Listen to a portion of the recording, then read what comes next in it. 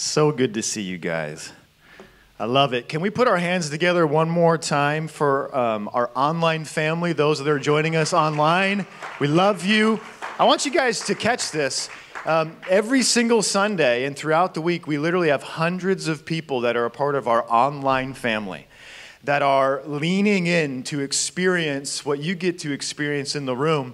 And we believe that God's presence transcends computer screens and AirPods and offices and cubicles and drives to work and literally changes people's lives. And so we value you. We thank you for tuning in. And can we put our hands together just welcoming them one more time for streaming in? You're a part of the family. We pray that this new series encourages you, it inspires you to live a life of faith. I also want to just make mention as I begin here today, I have some special guests in the room today. I have my family. I have my mom, I have my dad, so we have Phil and Becky, Pastor Phil and Becky. My dad's been pastoring for over 35 years. Try over 40, he said. Over 40 years at Lakeside Assembly of God in Detroit, and not in Detroit, but in Shelby Township, Michigan. You guys have heard me reference Michigan, and they have been referencing this whole weekend that the weather in Michigan is better than the weather out here right now. And I have my sister and my brother-in-law also here from the greater Portland area. We have Pastor Ryan and Julie Hakes, and they just planted Overland Church in Portland, Oregon. And God is doing amazing things, reaching the lost. And man, I have heard story after story already of how God is changing people's lives, marriages that are being restored, addictions that are being broken because of your step of faith. And so I'm so honored to have my family here. And it's good to be back in the pulpit. I've missed you guys. I don't know if you've missed me, but I've missed you. And I'm itching for that microphone in my hand those past 2 weeks. But it's been really good to be able to be back with the family, and we obviously welcomed baby Beckett into our lives. And thank you. God's little miracle man. And what really inspired this series is when we had our child dedication last week on Mother's Day, I was able to hold our foster baby Bo. And, we were instructed to give 3 words to declare over our children last week. And the first word that came to mind for me for Bo was the word overcomer. Bo was born with meth and fentanyl in his system when he was brought into the world. And I can't help but think about his experience in the womb, his experience coming into the world, but the challenges that he faced in the womb are really so different than what the experience we're having with him right now. It's crazy to see what his life has already become in just a few short months. Like, he was born with the heaviest of heavy drugs in his system, and he has been an overcomer. He did not have to go on morphine in the NICU. All he had to do was get some food in him, get some milk in him, and he hasn't stopped drinking since. I don't know if you've seen him, but he's dense. And he's an overcomer. And he's met all of his milestones. He's checked out perfectly. Little baby Bo, I kid you not, our foster baby sets the atmosphere of joy in our home. He's a little joy bomb, man. He is just full of laughs and smiles. His first belly laugh was yesterday. That's pretty fun when your child does that. Goes from the giggle to like the belly laugh. And it's amazing to see how the Lord is already giving him this victorious story, overcoming what the enemy purposed for evil, God has purposed for victory. And I think about his life, and it made me just really excited to start this brand new series called Overcomers. Because the reality is that we all have things in life to overcome. Maybe there are things in our life that are holding us back that have to do with mindsets that have been wired into the fabric and framework of our brain. Maybe it's been defaults and patterns and things that have been spoken over us or things that we've believed about ourselves since we were young. Maybe it's things that have happened to us. It's pain, it's trauma, it's suffering. And we need God to help us overcome the loss and the pain of the events and experiences that have happened in our lives. Maybe for some of us, it's the opposition that we're facing. Maybe it's the financial situation that we're in. Maybe it's a relational point of turmoil or breakup or this hopelessness and singleness that you're like, man, I need God to help me overcome this. Maybe for some of us, it's barriers that keep on blocking the way. Doors that feel like they continually remain shut. Walls that have yet to fall. See, the thing about spirituality, if you're a believer, if you're a follower of Jesus, if you're all in with Christ, the enemy knows that he cannot beat you. So he tries to beat you down. See, if the enemy knows that he can't keep you from heaven, he's going to try to make you live in hell here on earth.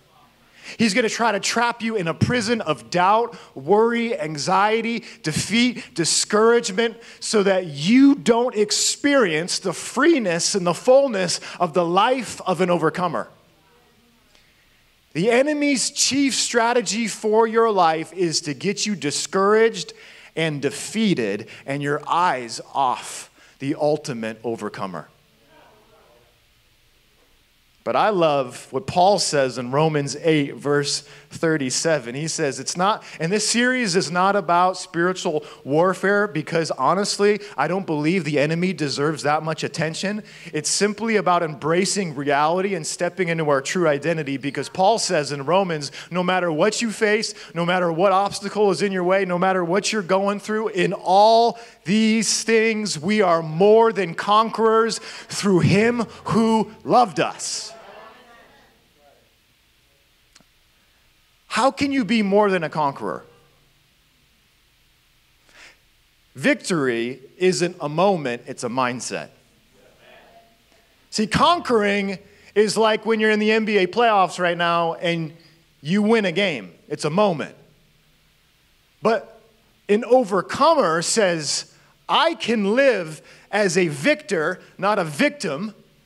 I can live as a winner, not a loser. I can live with confidence and security and faith and hope in season and out of season. I can live it in times of success and I can live it in times of failure. I can live it when times are great, when the weather is awesome, and I can live it when it's May gray and June gloom. I can live it when my relationships are healthy. I can live it when there's suffering and pain and loss. Through all these things, I am an overcomer. It's interesting because the devil is known as many things, but one thing that the devil is known as the accuser. He's always going to try to tell you what you can't do, what you won't do, what might happen if you tried to. See, the devil is not just the accuser, though. We have to realize that the devil is a defeated loser. There was an old heresy called dualism, where there was this idea that the devil and God were on the same level.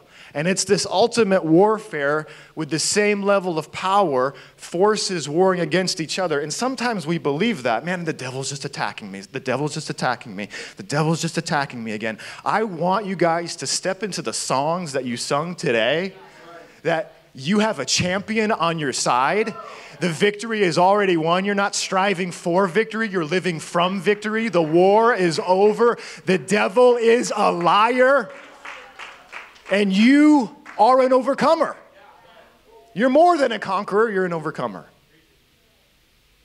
I don't know if you can tell, but I'm excited to preach this series. I've missed you guys. I love you guys. So what I want to do in this series is I love at times to do character studies.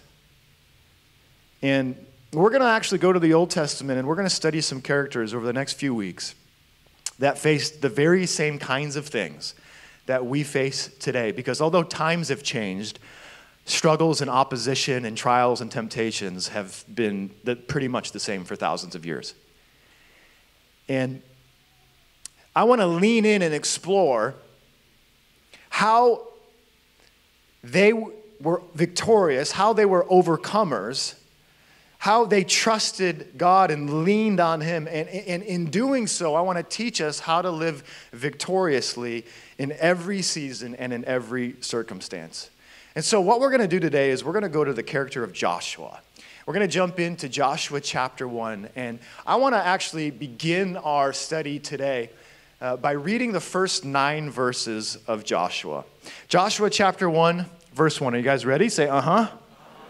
See, I know maybe many of us have read this passage before, and sometimes as we read this passage, it reads as a monologue, but it's really a dialogue. And you're going to hit these moments where God says to Joshua, be strong and courageous, be strong and courageous, be strong and courageous. And he actually repeats it 3 times. And you're kind of like, why does he repeat it 3 times? Well, because he's actually having a dialogue with Joshua. It's just that Joshua's words aren't recorded in Joshua chapter 1. But it's the same as our, kind of conversation with God. Maybe Joshua did have a conversation with God audibly, giving God some pushback when God was like, hey, I'm calling you to this. You need to be strong and courageous. And he's giving him verbal pushback. We do that sometimes.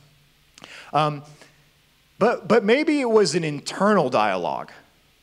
Like we have that at times where God calls you to do something and then inside, maybe you don't say it out loud, but there's an internal pushback against him. Internal, I can't do this. Internal, that's too big for me. Internal, man, I'm afraid. I want to invite you into this dialogue for a moment.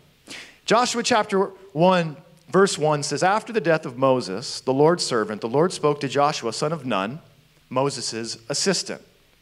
He said, Moses, my servant, is dead. Therefore, the time has come for you to lead these people, the Israelites, across the Jordan River into the land I am giving them. I'm imagining Joshua's internal dialogue at this moment. Whew. I'm the assistant. Moses is gone.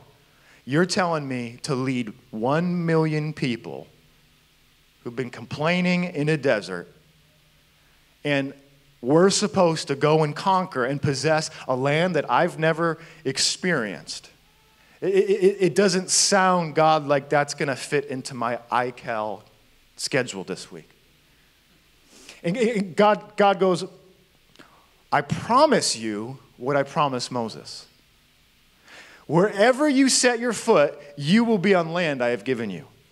From the Negev wilderness in the south to the Lebanon mountains in the north, from the Euphrates River in the east to the Mediterranean Sea in the west, including all the land of the Hittites, no one will be able to stand against you as long as you live. For I will be with you as I was with Moses. I will not fail you or abandon you. But God, that's not my personality type.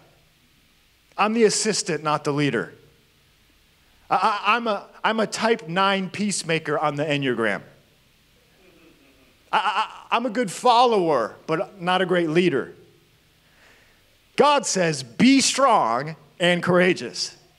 For you are the one who will lead these people to possess all the land I swore to their ancestors I would give them. Well, God, I don't know enough. I don't have the Bible degree. I don't have the training. I'm not that kind of guy. And God says what? Be strong and courageous. Be careful to obey all the instructions that Moses gave you. Don't deviate from them, turning either to the right or the left. Then you will be successful in everything you do. Study my word. By the way, there's power in studying God's word. It's not about what the world says you are. It's not about what a blog says you are. It's not about what a podcast or a friend's opinion says you are. It's about who God says you are. Especially nowadays in the time and culture that we live in. Be strong and courageous. By doing what? Meditate on this book of instruction carefully, day and night, so that you will be sure to obey everything written in it. Only then will you prosper and succeed in all you do. This is my command for the third time. Be strong and courageous.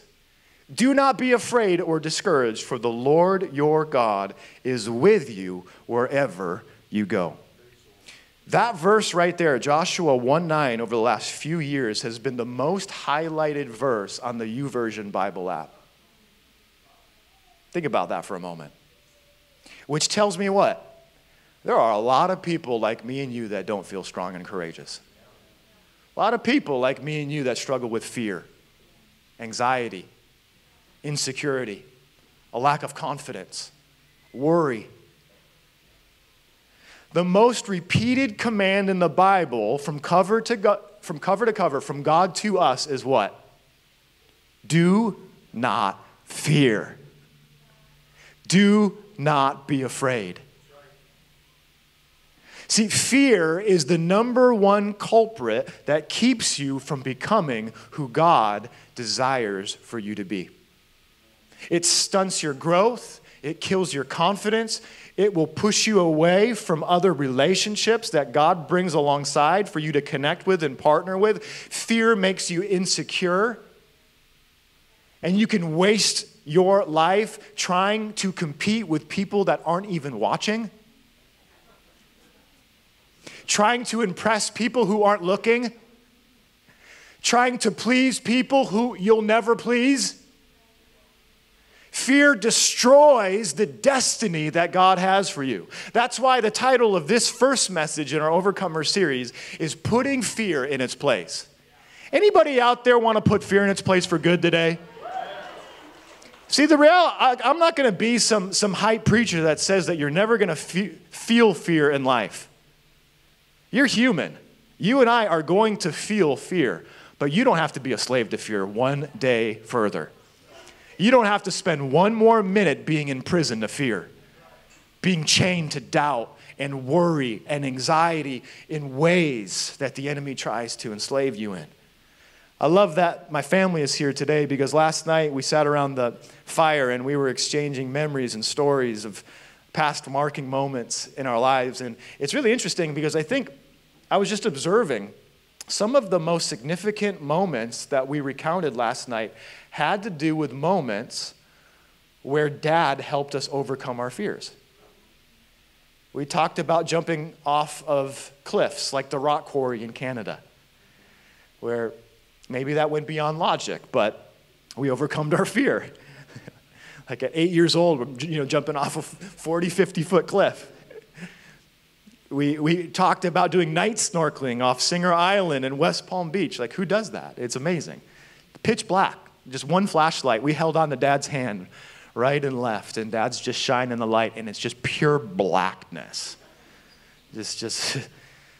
But it was those were marking moments for us. We talked about being in like special presentations at the church where we overcame at an early age the fear of public speaking. Whether we wanted to or not, we were put up there on stage as a pastor's kid and learned to overcome our fear. It's really interesting when you think about it, the power of learning to overcome your fear and how that shapes you into the person that you become. The reality is that you and I get older, the challenges, the obstacles, the trials, the anxieties, they get much more serious and daunting than jumping off cliffs and snorkeling. And this is why I love the Bible. The Bible doesn't filter people's stories. The Bible, like in this story with Joshua, it doesn't take a character like this and make him a spiritual robot, where as soon as God calls him to something big that's beyond his pay grade, he just goes, I will do that. No. God's like, 3 times, I got to remind you, be strong and courageous. Why? Because Joshua was freaked out. He was full of insecurity, full of fear, full of the uncertainty, full of inadequacy. I love this. This is actually, by the way, a proof of why the Bible is true. Because if you were in ancient times trying to get people to buy in, to obey and give full allegiance to this almighty, all-powerful God, you would just write narratives of people that as soon as that God said something, they just instantly were confident and obeyed. One of the reasons why the Bible is so beautiful and accurate and true is because it gives us a raw, real picture of people who are just like me and you that doubted, that feared, that worried, that were anxious, that were hopeless, that were desperate, and how God worked through it. As we go back to the first part in Joshua's story, let's look at his first fear. It says, after the death of Moses, the Lord's servant, the Lord spoke to Joshua, son of Nun, Moses' assistant. He said, Moses, my servant, is dead. Therefore, the time has come for you to lead these people, the Israelites, across the Jordan River into the land I am giving them. If you're taking notes this morning, the first fear that Joshua had to overcome is the fear of uncertainty. In other words, it's the fear of the unknown. The future is uncertain. Moses, the pillar of certainty, is dead. He's gone. Our leader is no longer. Who's going to take charge? What's going to happen? Where are we going to go? Who's going to lead these people? 1 million people. What is that going to take? And on top of it, God is calling Joshua to a place that he's never been before. Where? Across the Jordan River into a brand new land. This was a transitional time. And maybe for some of you guys, you find yourself there today where you go, John, I'm finding myself in a transitional time. Maybe you just graduated college and it's like, okay, where do I go and what do I do next? Maybe for some of us, the cash flow was great and the economy was great, but you're in a transitional time and that job that you had that seems so safe and secure has dried up, or the deals aren't coming in. Maybe for some of you, you're in a transitional time where things are uncertain. You knew what it was like to raise your kids at this level, but now they're teenagers and they're psycho. Say it again. But you still love them. You're like, God, what do I do? I've never been here before.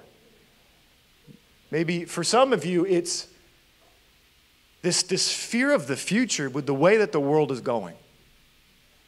And the policies and the laws and the politics and the news cycle and it's causing a fear cycle because you don't know what it's going to look like next month. You don't know where you're going to send your kids to school. You don't know who's going to be in office. You don't know what 2024 is going to look like. And it's causing all of this uncertainty and this anxiety and this fear of the unknown. You're in a transitional time.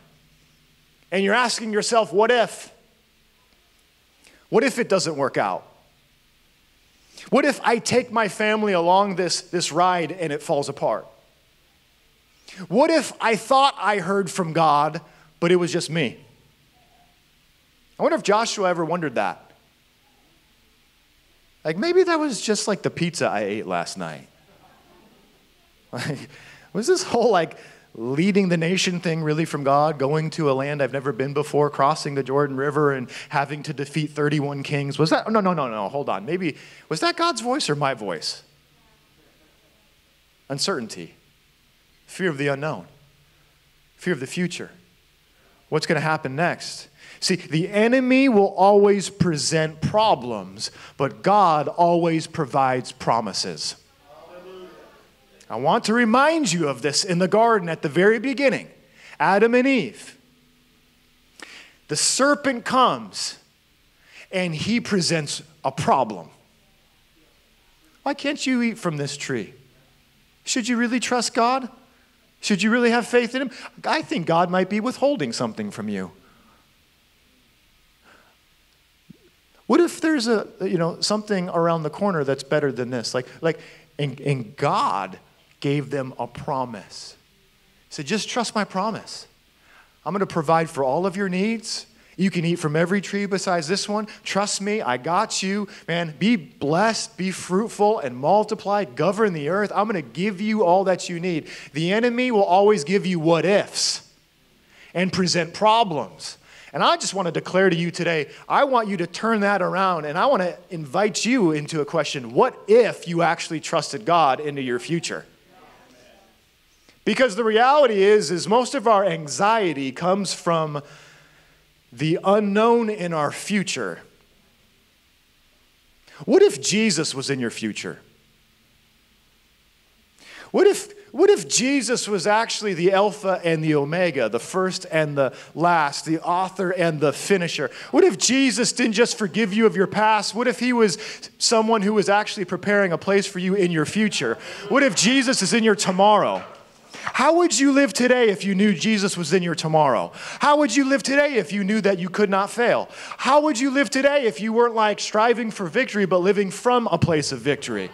See, you don't have to live with anxiety about the future because you got a God who's already victorious over it. See, the enemy presents problems. God always provides promises. Joshua 1, verse 3. I promise you, Joshua, what I promised who? Moses. It's the same promise yesterday, today, and forever. Wherever you set your foot, you will be on land given to you. From the Negev wilderness, here's the extensiveness of the promise. From the wilderness to the mountains, to the river, to the sea, to all the land of the Hittites. I promise you that wherever you set your foot, you're already on land that I have given you. See, your greatest opportunity for growth is not in times of certainty, but in times of uncertainty. Because you don't really need to trust God unless you totally need to trust God.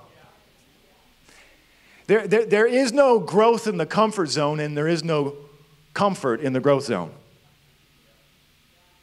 So many of us go, God, grow me. I want to grow me.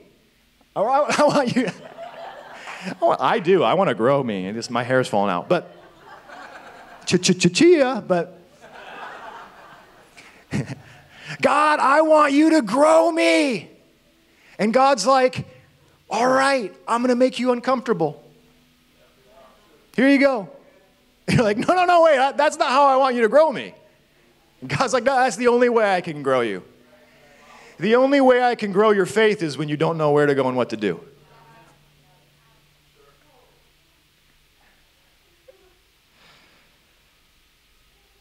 Fear is afraid to take a step because of what might happen, but faith is rooted in a promise. God says, wherever you step, there I am. And I love that God references Moses to Joshua in this moment. He's like, remember Moses, the guy who didn't know me, and then he met me for the first time at a burning bush, and he asked me to introduce myself to him, and I said, here's my name. I am that I am. I am the past, present, and future. I am the unchanging one. I am the first and the last. I am the all-powerful, omnipresent, omniscient. I am that I am. That is who is with you. So wherever you are, there I already am. If you're in a wilderness, there I am. If you go and you have to face an impossible mountain, there I am. If you're facing a river of difficulty, there I am. When you go through rivers of difficulty, you will not drown, Isaiah says. When you go through the fire, you will not be burned up. When it feels like you're going at it alone in the wilderness without a rain cloud in sight, you will be abundantly provided for, says the Lord. Because I am that I am, and I will never leave you or forsake you. Wherever you go, there I am. And wherever means wherever. in the middle of problem, Joshua receives a promise. Wherever you go, there I am with you. But then he faces another fear. It says, after the death of Moses in verse 1, it describes where this fear comes from. The Lord spoke to Joshua, son of Nun, Moses' assistant. See, sometimes it's not the fear of uncertainty. Sometimes it's the fear of inadequacy, not being enough. I want you to think about this for a moment. The one who brought them out of Egypt, who met with God face to face, Moses, who gave the people the handwritten words of God, the one who was leading the people into the promised land, this one is dead. This was a game changer. They wept for months mourning his loss. Who in the world will take his place? And God says, well, I'd like to nominate brother Joshua. Joshua was only good under Moses as an assistant, but not as a leader. See, Moses threw down a stick and magic happened. Joshua threw down a stick and nothing happened. Moses brought water from a rock. Can you do that, Joshua? No, but I know you brought your hydro flask to church and there's some watering stations outside. See, Moses is a tough act to follow. When the people were dying and they were sick and they needed healing one time, Moses, he put up a bronze serpent instructed by God, and God said, hey, if the people just stare at it, they're going to be healed. Can you heal us, Joshua? Well, no, but there's a CVS on El Camino Real. What do you do when you can't measure up to another man's miracles? What do you do when you feel totally inadequate to who you're comparing yourself to? Or what other people are comparing you to? I don't know about you, but sometimes I struggle with the trap of comparison. I struggle with a lack of confidence. Sometimes it's challenging to feel like I'm enough. I don't know about you, but it can feel at times in our culture like whatever the bar is in my head, it's still not enough. I don't measure up. I'm not gifted like them. I'm not talented enough. I'm not good looking enough. I'm not smart enough or funny enough to be that charismatic personality. I don't have that amount in my bank account to live like everyone else, maybe. Not a good enough mom. I don't do this veggie puree mix for my kids' baby food. I just get it store-bought from Albertsons. Not enough. I wish I could provide so much more for my kids, man. With how things are looking, it just feels like I'm not going to be able to give them enough in the future. Or no matter how hard I try in this dating scene, it just feels like I'm never enough.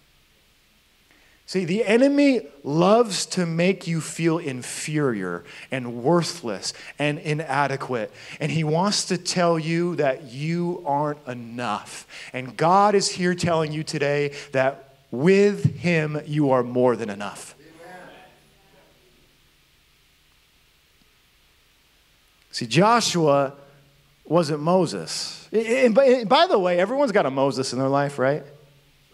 You got a sibling. You got a friend. You've got someone on Instagram. Like, who's your Moses?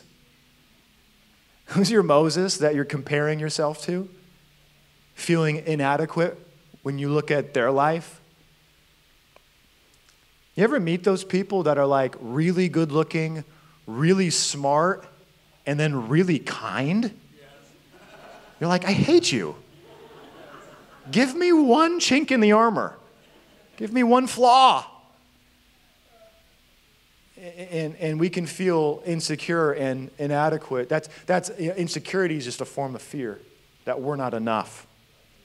On top of it, I find it interesting that it says that Joshua is son of none. And I'm going to take creative license for a moment. Right? Because maybe you feel like you're a nobody from nowhere. Maybe you feel like you don't have any influence on social media. You haven't made a mark or a footprint. Maybe you feel like you don't have the pedigree, you don't have the credibility, you don't have the network, you don't have the relationships, you didn't grow up in the right place, you don't have the right gifting, you don't have the right personality, and you're not enough. Maybe you already tried Starting Point, that's happening today, by the way. You took that spiritual gifts test and you hoped that you got the gift of miracles and you got the gift of administration. I was like, dang it!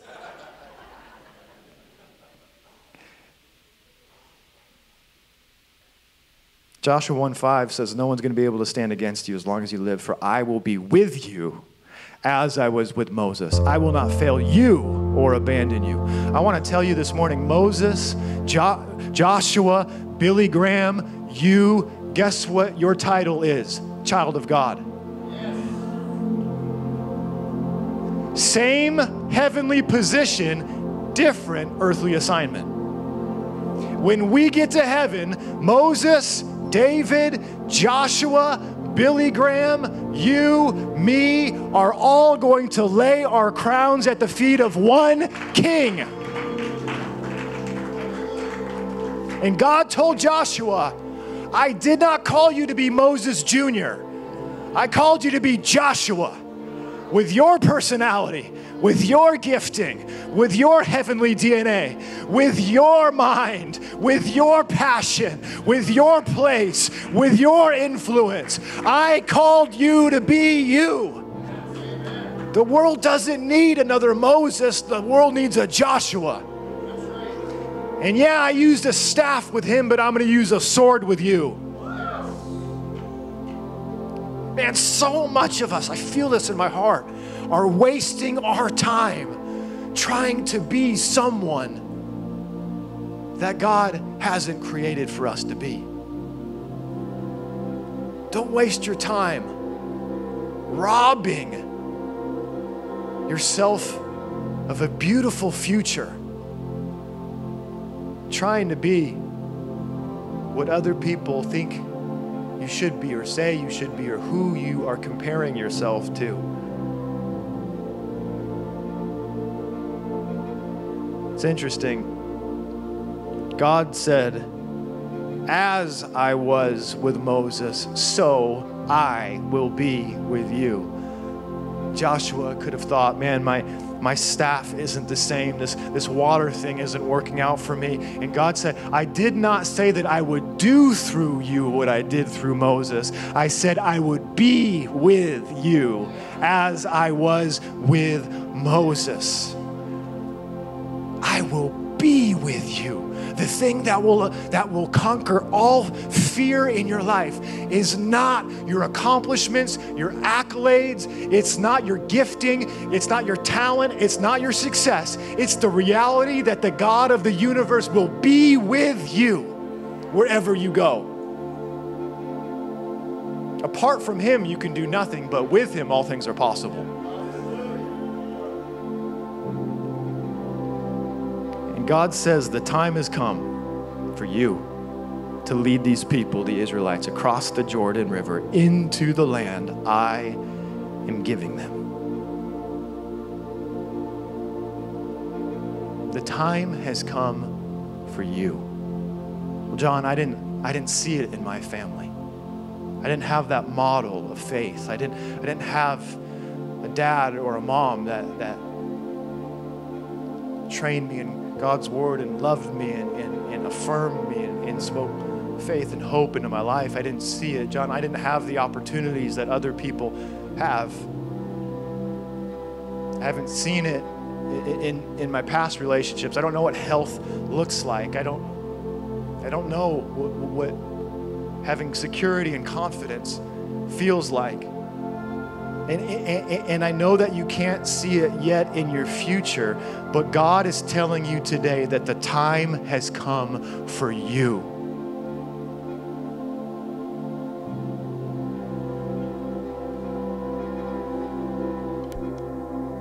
See, logic works for your past, but only faith works for your future. Logic says, I only can trust God with what I've experienced or what I've seen or what I've witnessed. But God is saying today the time has come for you, just like Joshua, to cross the Jordan River. The Jordan River is what's separated from what you've experienced up until now.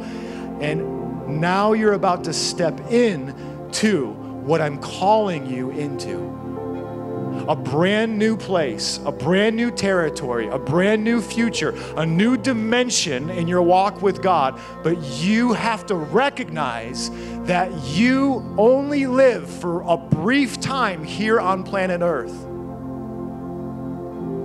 And there is an urgency to this moment, because God didn't tell Joshua, the time has come for you to follow. The time has come for you to be a wallflower. He said, no, I know you're the assistant. I know you feel like you're just son of none, but the time has come for you to be an overcomer. The time has come for you to be a leader. The time has come for you to be a leader in your home, Dad. The time has come for you to be empowered. Women, I want you to hear it. Just on Mother's Day, Beth Redmond did such a great job. The time has come for you to be empowered to step into your God-given destiny. You have what it takes. The time has come for you not to shrink back and go to defaults and patterns and fears and worries and insecurities, but to say, I have faith for the future. And I'm gonna step my foot into new territory that God has called me into, trusting and believing that wherever I plant my foot, all authority is mine through Jesus Christ. I am more than a conqueror in Him. Greater is He that is in me than he that is in the world. I am an overcomer. I will not allow my past to dictate what God wants to do in and through me in my future.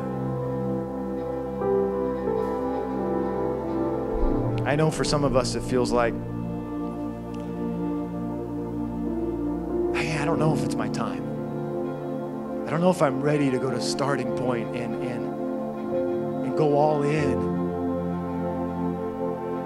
my faith and take that step. I don't know if it's really God calling me or if it's just me wanting something on my own. I don't know. I'm timid. I'm shy. I'm introverted. It's nothing I've experienced before. I just believe, and I just prophetically declare right now, there are leaders in this room. You may not feel like it. You may not have seen it. You may not have stepped into what you're about to step into, but you are on the brink of the Jordan River. And God says, if you trust me to cross this river, I will do crazy things in and through your life that you have yet to experience. I don't care if you're 80 years old, if you got breath in your lungs, there's more purpose for your life. I am telling you today, logic only works for your past, but faith works for your future. And God is telling you, I know you feel like the assistant. I know you just feel like a follower, but you are a leader, and it's your time. Man, time is short. Time is crazy in our world right now. We can't be cruisy and casual in Orange County. It's your time. It's your time. It's your time. It's your time to step up, student, next generation. It's your time. You create the future that God longs for. Don't wait for someone else to create it. The Spirit of the Lord is in you. And if God's Spirit is in you, nothing can stand against you. As Joshua stood and took a step across the Jordan River, filled with the confidence of God, filled with faith, filled with this kind of confidence confidence that put fear in its place. The walls of Jericho that looked impossible came crumbling down. Joshua was so filled with faith, he rushed one time up a hill and he took on what he didn't know at the time was the leader of the angels' armies. And he said, "Are you for us or against us, bro? Because I'm about to cut you down." Joshua followed the Lord. And in a day of cultural confusion where you could go one way or another way, he took his family by his side and said, "As for me and my house, we will serve the Lord." Joshua was an ordinary man like me and you. But he put fear in its place and said, "I will serve the Lord." And the Lord was with him wherever he went. Every place he stepped his foot, he was on land that was given to him. He fought 31 kings and conquered them all. The Lord is going to give you victory. You're full of fear, and I get it. You're saying, what if this falls apart? What if I take a step? What if I take a leap and it doesn't happen? What if? And I want you to turn that around. Instead of a pessimistic, negative, lie of the enemy kind of what if, I want you to have a God-sized, faith-filled what if. What if I actually followed God today? What if I went for it in faith? What if I took that fear and I said, "You will not have a hold on me any longer." And I stepped in and I said, "God, I surrender. I am ordinary and I am not enough, but with you, I am more than enough." Would you stand all across this place?